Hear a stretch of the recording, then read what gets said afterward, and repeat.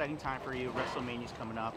You've got a huge match. How do you feel right now going against everything that's going on with WrestleMania? This is pretty crazy. It's pretty surreal as a young superstar. Yeah, I mean, WrestleMania season is always wild and crazy, unpredictable, but, you know, it's been a wild, fast journey for me. I'm just happy to be going back and looking to go back-to-back again at WrestleMania. I hear you. Who was the one WWE superstar that took you under their wing, that, like, really welcomed you and kind of helped guide you into the situation?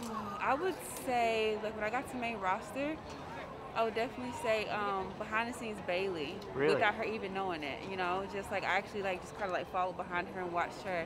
So I really learned a lot from her. Yeah. Who's your dream opponent? Do you have one opponent that you really hope to go against? Beth Phoenix.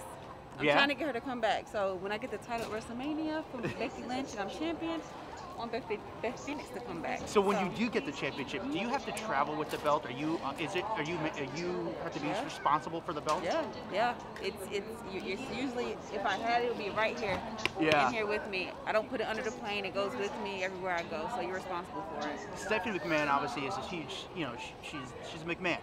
When you met her, you know, how involved is she? Like, when you get to see her, does she welcome you guys in? Like, as a boss, is she just so cool and so? Yeah, she's really cool. She's really sweet. She's down to earth, and you know, Stephanie, she's a boss. Yeah. So. And last thing, who's the coolest person that ever ended up in your DMs? Have you, like, since you're in the WWE roster, was there one cool person that reached out, was like, hey man, I wish you the best, it really meant a lot to you? It was like, this is pretty cool, like, you're on the radar? I mean, the coolest person that was in my DMs was my husband at one point in time. Montez Ford, you know. I hear you. Well, dude, thank you so much. I appreciate it, all right? No Wish you the best. Congrats with everything. Thank you.